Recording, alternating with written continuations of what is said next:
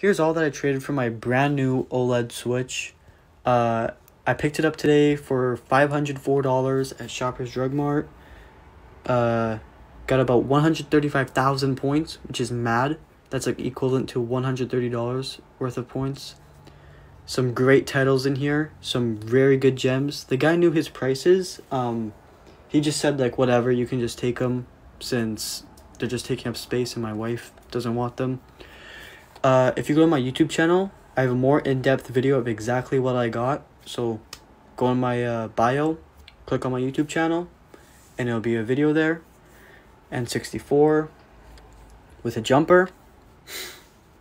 Now Crystal Xbox. This Xbox is modded, so I'm not going to sell it for that much. Some PlayStation 3 games.